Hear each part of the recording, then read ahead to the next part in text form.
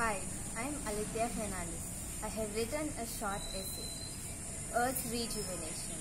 I hope you like it. A year ago, just like a small sapling from a seed, like a tiny drop from the clouds that weep, a virus began.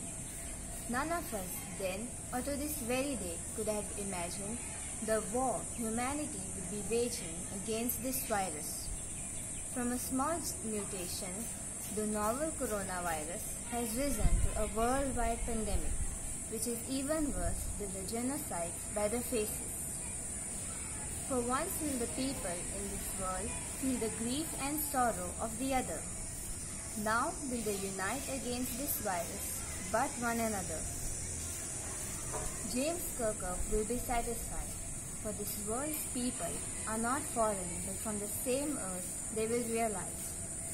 Now is the time to keep ourselves and our loved ones safe, to make up for the times we have lost to spend with our families, to pray in silence for the world's needs.